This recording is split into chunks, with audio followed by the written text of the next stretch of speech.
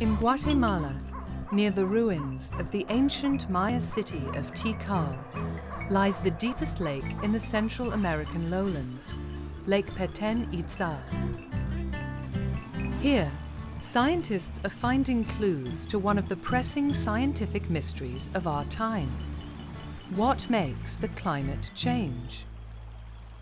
This lake is, for us geologists, kind of a jewel of the lowlands here in the tropical area, because at the bottom of this lake, the sediments that are accumulated, they record all the environmental changes that occur around the lake, and especially the climate changes that occur here in the area.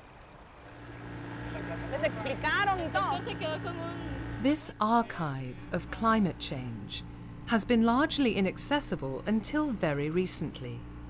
Now, new drilling technology is allowing an international team of scientists to drill down through the thick sediments beneath Lake Peten-Itza and bring up an unbroken history told in mud and sand.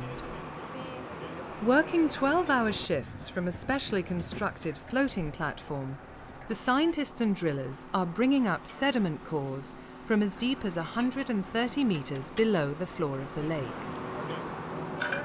Being in the platform is very amazing because everything is very coordinated, and the drillers are putting all the tubes there and taking the core, and then the scientists are just taking the cores and cutting them and label them and taping them and just putting it ready to go to the lab.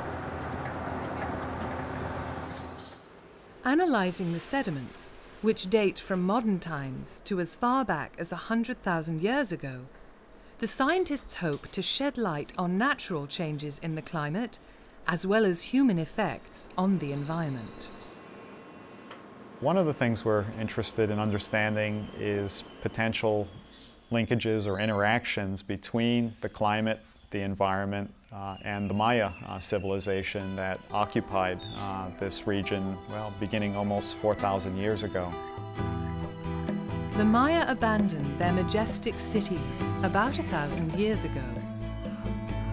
Is it possible that human pressure on the environment hastened the demise of their civilization?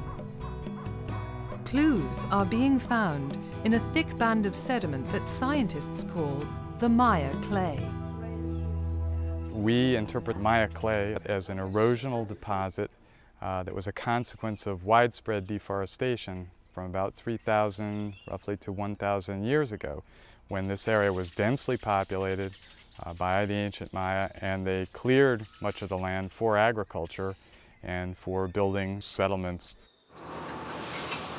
The Maya clay is found in just the top few meters of sediment beneath the lake.